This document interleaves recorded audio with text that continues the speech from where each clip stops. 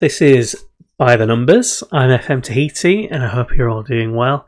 In this episode, we're going to get back into a league game. Got a few matches to show you, a few events to talk about. I've got Craig Robinson's, our keeper's history open at the moment. Partly because I'm just finishing writing an article for Dictate the Game about the whole using expected goals against to judge your keepers. And one of the things I thought I'd just point out is at the start of the season, 6 appearances, he's conceded 8. His expected goals against in the league, and ignoring the penalties, if there are any. I know there was a couple in the cup. Then actually his expected goals against is about 11.3, 11.4, I think it was. So he's about 3 or 4 goals under the expected goals total. So he's being more efficient. He's performing well. That kind of marries up with some of the performances he's put in recently. Obviously 6 games isn't a huge sort of sample to go from, but he seems to be making a good start. You can also see that in his average rating. It's really up on where it was in the past seasons he's played at this kind of level. So he's doing all right. Only 3 clean sheets, but actually it's more about keeping the overall total down. So schedule-wise, I played a few more games than I expected to, actually. So the last game we played was Harland and Wolf, which we won 1-0, nice clean sheet. Then we played Dungiven in the Steels and Sons Cup third round, which we won 2-0. Blaine Downey scored another sort of thunder bastard of a free kick, and that went in. Immediately after this match, clubs in the Championship started putting bids in for him, because I guess he popped up on their radar by scoring 2 amazing free kicks in a row. So I had to offer him a new contract and up his wages, and it looks like he's staying for the moment. Then we played PSNI, Police Service Northern Ireland, and we beat them 1-0. We were all over them. 1-0 is flattering to them. We were completely in charge from start to finish. There was no way around that. Carl Scott got the goal in the end, but it was just a good performance. Banbridge is... I think I remember a match recently where referees robbed us more than they have done in this Banbridge match. So 2-3. 3-2 to them, I guess. We took the lead with Bonis, a nice little goal.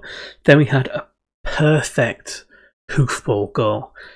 Left winger gets the ball in their half, sends it back to our left back, Brown. So it was Gordon to Brown, I think it was.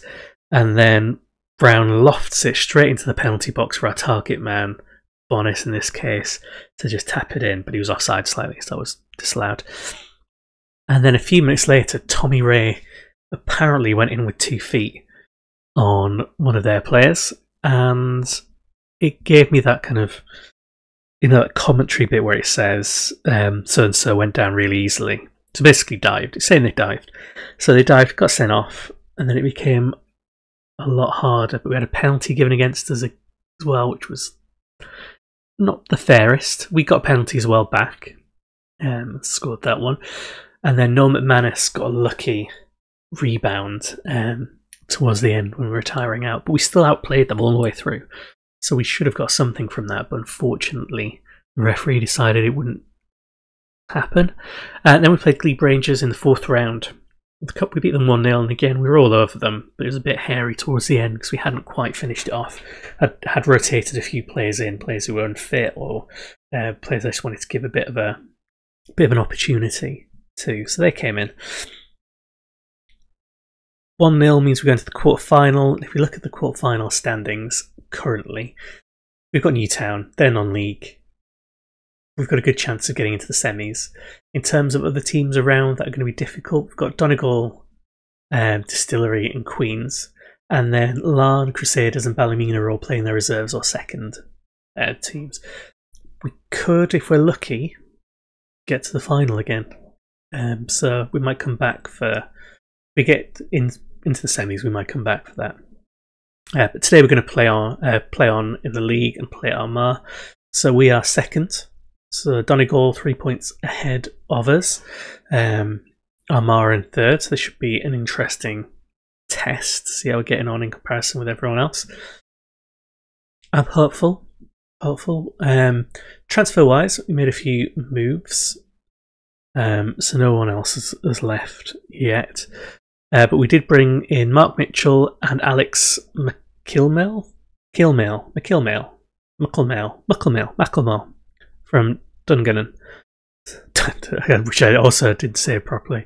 Mark Mitchell, you might remember, used to play for us before he got stolen for free. He's actually played some Premier matches for Portsdown, just not done very well. So we scouted him, came back saying he could be a good Premiership footballer at some point, but he was on loan, so we thought we'd bring him in. With Cockcroft going, we need some support, and we don't want to pay anyone anything, so we got him in. We also got in this guy on loan, and again we're just saying he's going to be an impact sub for us, so I might bring him on instead of TJ Hughes. He's got a bit of pace and acceleration, he can dribble and finish, his off the ball's reasonable, so he could have some potential for us there. Also, he can play in defence. It's a bit of cover if everything goes horribly wrong. I don't see how. He didn't look like he could. Right, so playing Armagh, let's make sure we've got the right people playing. So let's... Tommy Ray, because he got suspended, sent off in that other match, is still off. And Little is injured, so Gareth Clark's going to come back in. Robinson played the last match, but he is unfit. We're going to start him and then bring him off at half-time for Warwick. We need to try and build up his fitness. Macklemore we're going to bring on for Hughes. I feel bad because Gordon's not really do with him on the bench. Get rid of anyone? Because technically we could get rid of Adam White for the moment for this match. This should do it. It's a reasonably strong team that's been performing reasonably well. There's no major issues there. The 4-4-2.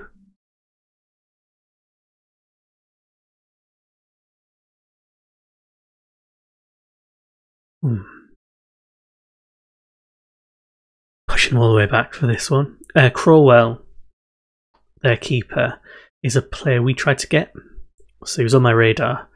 Again, he looked like he might be good. We put an offer in, then they put a better offer in. It was like to retain him, so he missed out. Because afterwards he wanted a huge amount of money. I think we offered him something like £60 a week, and he was happy with that. And then afterwards he wanted 140, which is a bit much for an unknown. Bonis almost getting in there, putting him under pressure to begin with. Bonis, he's not quite as good in the air as Dempster was from set pieces. Oh, Clark, good tackle. If you're watching YouTube videos at the moment, you've got some time and some other things you want to try, I've got a couple of recommendations. Save it. Yeah, go on. Offside anyway, but you still try to save it. The Northman is always good. He's got a few different videos, like his Blythe videos, his Andorra Billionaire experiment, which is actually a bit more like an experiment than a lot of the experiments you get out there actually are. How he's trying his best from distance. He's always good. He likes to do a financial look at things as well, so if you like to play frugally, he's got the tips for you there. Downey bringing in Bonis, Scott. Oh, so many. Scott and Bonis link up quite nicely, I've noticed, because even though they're not, individually high scorers, they do give each other opportunities, so they will pass. They're not a massively selfish pairing. Maybe that's an issue there. So yeah, I recommend the Northmen. And also I think it's Fox in the Box has started their Football Manager FM 101 series. So the first 101 series is about criticising, praising, training, and the impact it can have. And they're quite short videos. I think he's going to do a series of them. They're well worth a watch. Learn quite a bit from them. I think we'd be the better team. We're also the team that's slightly more knackered in midfield. Let's bring Warwick on for Robinson, because I don't want him to kind of tear something on his way back in from being injured. Bonis nods it on. No one there. Unless Scott scores, we will probably bring on Macklemore to see how he does as an impact sub, away from the 70th minute. pushing him back. Oh, Scott almost had that. Oh, that's terrible. Good saving at the end, that one-on-one, but that was terrible positioning in the defence.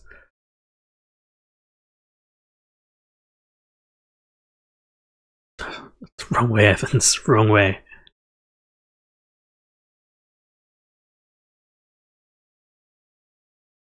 Clear it. Go on, Lynch. Counter-attack.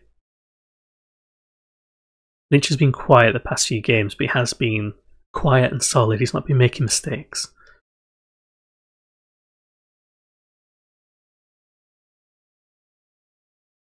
They've gone long. There we go. Brown's doing well. Portadown went Brown as well, apparently. Scott didn't get that, but he did get that one. So Scott did well to fight for it. That's the proper pressing forward. That's why the pressing forwards are so good.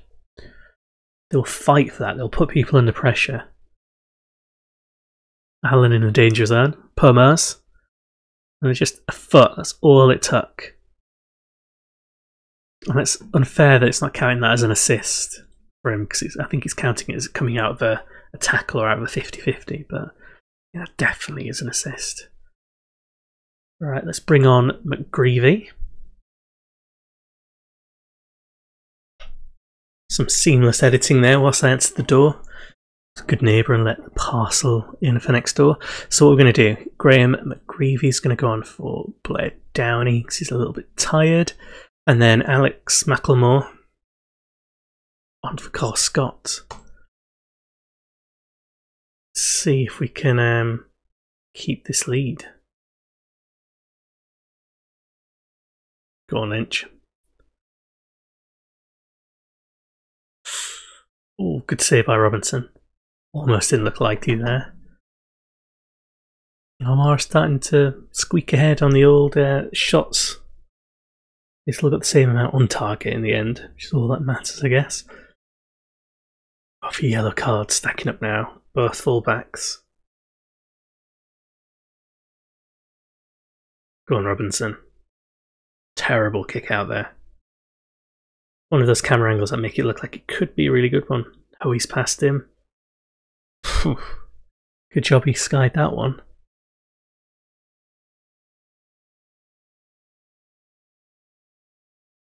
"10 minutes to hold out. You can do it." 1-0 smash and grabs are fine by me.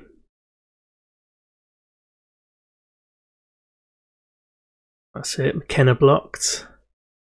Oh, he managed to squeeze past there, but Robinson picks it up. Go on, Allen. Straight into the wall. Not what we needed. Counter attacks on. Run him off. 3-4-3. So even they're playing with inverted wingers. Very popular role, this FM. Oh, Lynch trying something there. Right. Macklemore managed to win a corner. That'll do. Crowell collects. Just a few minutes to hold out.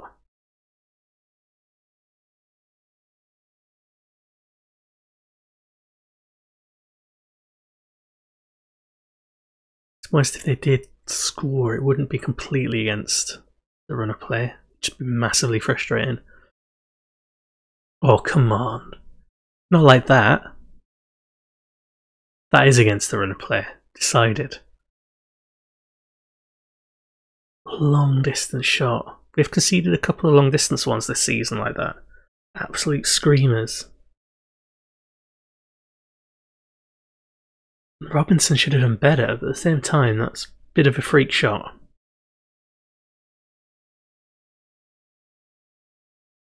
Clear it out. Can't lose it now. If Matthew Johnson allowed a space we're currently giving him, then he'll punish us with his long-range shooting. He already has.